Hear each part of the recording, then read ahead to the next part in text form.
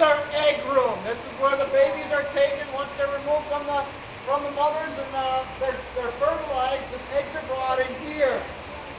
We have cold water coming in the top over here.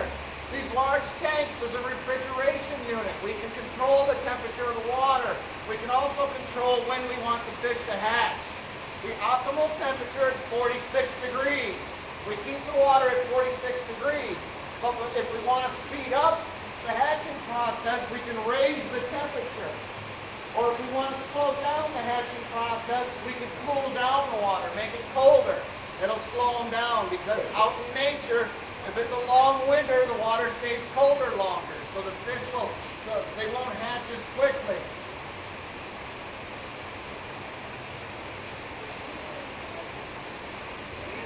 Okay. No, don't touch these. These are actually high oxygen water. What I have pulled out here, you guys can walk by this, you're going to see a tray full of eggs here. Some of the eggs are white.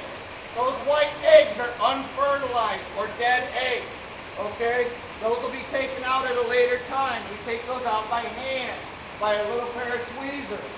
Okay? It's very time consuming, but we have to get those old eggs out of there. In each tray, there's approximately 10,000 eggs. Okay, so there's a lot of eggs in one tray.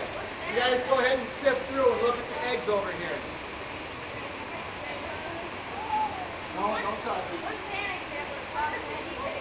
Huh? One salmon has 5,000. Two salmon, right.